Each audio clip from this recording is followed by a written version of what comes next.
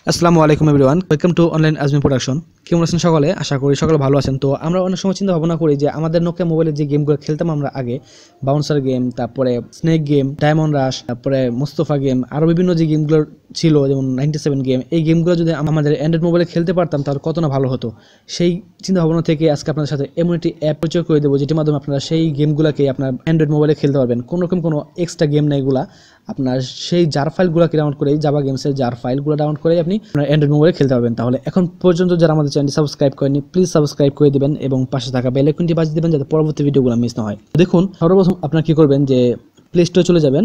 Play স্টোরে গিয়ে আপনারা J2Me লোডার নামে এই অ্যাপটি ডাউনলোড করে নেবেন। এটার সাইজ মাত্র 2 MB।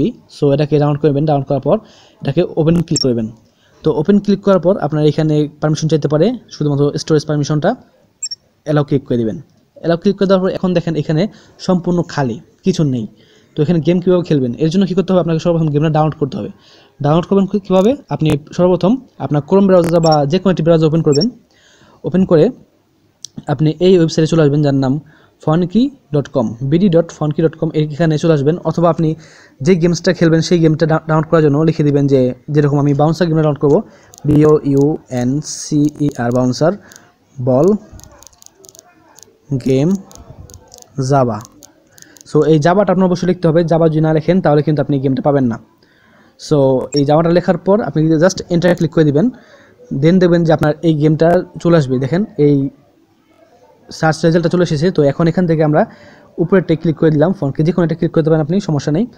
তো ক্লিক করে আপনি এই গেমটাকে ডাউনলোড করতে হবে। সর্বপ্রথম আপনাকে এই বাউন্সার গেমটাকে আপনাকে ডাউনলোড করতে হবে। তো আমরা এই গেমটা ডাউনলোড করে নিই। দেখুন যে আমরা নিচে গিয়ে গেমটাকে ডাউনলোড করে নিই। তো এই দেখেন ডাউনলোড গেম অপশনটি রয়েছে, এখানে ক্লিক করে দেবো।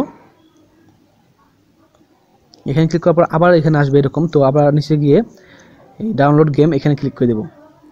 তো এখানে ক্লিক করলেই আমাদের গেমটা দেখেন ডাউনলোড হওয়ার জন্য চলে এসেছে এবং আমরা ওকে ক্লিক করে এটাকে ডাউনলোড করে নিই। তো আমরা ডাউনলোড ফাইলে চলে যাই, ডাউনলোড। তো এইখান থেকে আপনারা দেখেন গেমগুলো ডাউনলোড হয়ে গেছে। আমি কিন্তু অনেকগুলো গেম এখানে ডাউনলোড করে রেখেছি আগে আপনাদের দেখানোর জন্য। দেখেন কন্ট্রা 4, GTA ভাইস সিটি, তারপরে ডায়মন্ড রাশ, তারপরে গেইনস্টার অর্থাৎ যেটাকে ভাইস সিটি বলা হয় আপনার মোবাইলের ভাইস সিটি যেটা, তারপরে বাউন্সার টেলস, বাউন্সার একটা বল এখন ডাউনলোড করলাম। সো আমি একটা এখান থেকে বাউন্সার বলটাকেই ডাউনলোড করি, যে ইনস্টল করি। দেখেন এই গেমসের উপর আপনি ক্লিক করে দেবেন। এখান থেকে ক্লিক করে দিলেই অটোমেটিক আপনাকে সেই অ্যাপে নিয়ে যাবে। দেখেন আমাদের J2Me লোডার অটোমেটিক নিয়ে এসেছে। অ্যান্ড এখন এখান থেকে অটোমেটিকলি আপনার এই গেমটাকে কনভার্ট করে তারা আপনার এখানে ইনস্টল করে ফেলবে। তো দেখেন একটু ওয়েট করতে হবে আমাদের। তো দেখুন যে আমাদের এটা এখানে ইনস্টল হয়ে গেছে এবং এখানে দেখাচ্ছে যে স্টার্ট। তো আমরা স্টার্টে ক্লিক করে দেবো। স্টার্টে ক্লিক করে দেওয়ার পর এখানে একটি কনফিগারেশন করতে বলবে। এখানে আপনাদের কিছু করতে হবে না, জাস্ট স্টার্টে ক্লিক করে দেবেন উপর থেকে। তো স্টার্টে ক্লিক করে দিলে আমাদের গেমটা অন হয়ে যাবে। দেখেন আমাদের গেমটা রান হয়ে গেছে। তো এখন আমরা জাস্ট এই গেমটা খেলতে পারি। দেখেন সম্পূর্ণ গেমটা এখানে যেভাবে আমাদের নোকিয়া মোবাইলে ছিল ঠিক সেরকমভাবে চলে এসেছে।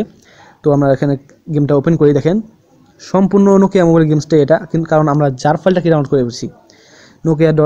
নোকিয়া গেমসের যে জার ফাইলগুলো থাকে আপনারা জানেন, জাভা এর ইগুলা শেষে যে এক্সটেনশনটা থাকে সেটা হচ্ছে জার ফাইল। তো যেরকম অ্যান্ড্রয়েড গেমের জন্য এপিকে, তো নোকিয়ার জন্য জার। সো আমরা এখন এখানে সম্পূর্ণ নোকিয়া মোবাইলের মতো নোকিয়া ফিলিংসে সেই গেমটা খেলতে পারবো। অ্যান্ড এখানে দেখেন যে আপনার কিগুলো রয়েছে, সেই কিগুলা, অ্যান্ড আপনি এখানে অ্যারোগুলো রয়েছে উপর নিচে করার জন্য। তো এখান থেকে আপনি সম্পূর্ণ গেমসটাকে ঠিক আগের মতো ফিলিংসে, নোকিয়া মোবাইলের ফিলিংসে গেমগুলো খেলতে পারবেন। অ্যান্ড শুধুমাত্র এই গেমটা না, আপনি সবগুলো গেমস এখান থেকে খেলতে পারবেন আগের মতো করে। দেখেন আমি এখন ব্যাক চলে যাই, এখান থেকে বের হয়ে যাচ্ছে আমি।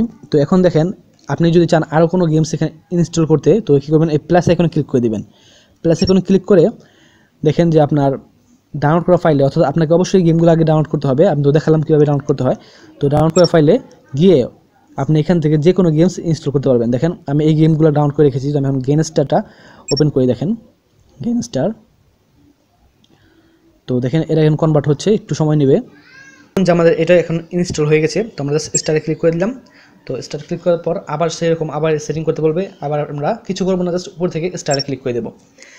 তো এখন দেখেন এই গেমটা আমাদের রান হয়ে যাবে, চালু হয়ে যাবে। দেখেন গেম লফট আমাদের নোকিয়া মোবাইলের সেই গেইনস্টার বা ভাইস সিটি যে গেমটা, সেটাও চালু হয়ে গেছে। তো এখান থেকে আপনি সবগুলো গেমস খেলতে পারবেন, কোনো রকম কোনো আপনাকে হ্যাসেলে পড়তে হবে না। নোকিয়া মোবাইলে যত গেম রয়েছে সবগুলো খেলতে পারবেন। তো আশা করি এই ভিডিওটি আপনাদের ভালো লেগেছে। যদি ভালো লেগে থাকে অবশ্যই লাইক, কমেন্ট এবং শেয়ার করবেন। আর যদি কোনো রকম প্রবলেম হয় অবশ্যই কমেন্ট করবেন, আপনার সমস্যার সমাধান দেওয়ার চেষ্টা করব। তাহলে আজকের মতো এই পর্যন্ত, দেখা হবে নেক্সট কোনো ভিডিওতে। ততদিন ভালো থাকবেন, সুস্থ থাকবেন, take care and good bye.